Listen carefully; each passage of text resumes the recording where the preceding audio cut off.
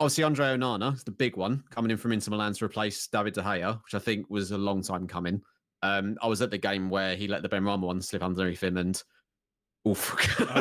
I think watching that, I think I was just in shock.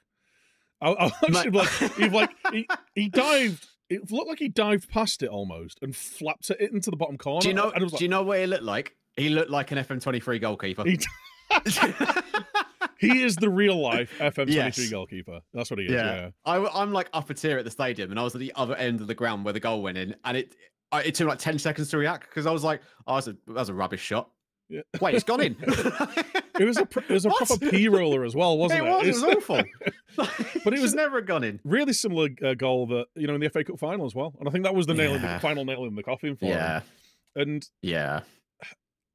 I've got such mixed feelings with David De Gea because there was at one point, and I think 5 or 6 years ago, maybe a little bit longer, he was genuinely in the discussion for one of the best goalkeepers in the world. Absolutely. In terms of sheer shot stopping ability to keep a team in the game, because that was a period where this was pre-Bruno United. This was Chris Smalling at centre back, Man United. This was like football heritage United. Yeah, football heritage. There's no H in that.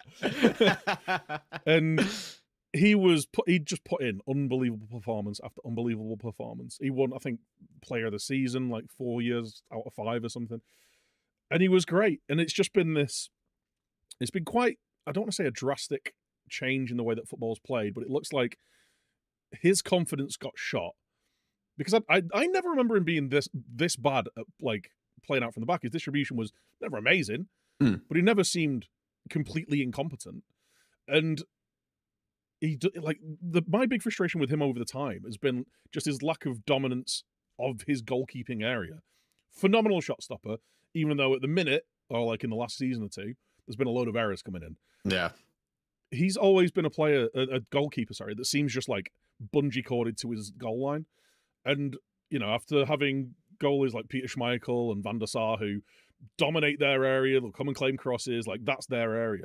To see almost like a meek goalkeeper, hide away from things and rely on his reflexes to keep the ball out of the net rather than taking charge of a situation. I've said it for ages. I think he causes more issues than he solves with his shot stopping. And now his shot stopping's fallen off. He doesn't look like he could pick a pass. There was only one way it was going, especially when the dude's earning 350 grand a year. Yeah. I feel like he never really recovered from. I remember, I think it was either a World Cup or a Euros. Do you remember the Spain-Portugal game? I think it was Ronaldo got the hat-trick. Yeah. And he dropped an absolute clanger for a second, I think it was. Yeah, it was almost I think it went through his legs. It was like Taibbi-esque. It was awful. And I think following that, I don't think he ever got back into the Spain squad. No, that was maybe got a few squads, but he kind of lost his place in the Spain team from that moment on. And I don't really feel like he ever recovered from that. No, definitely. And that kind of carried on into club form.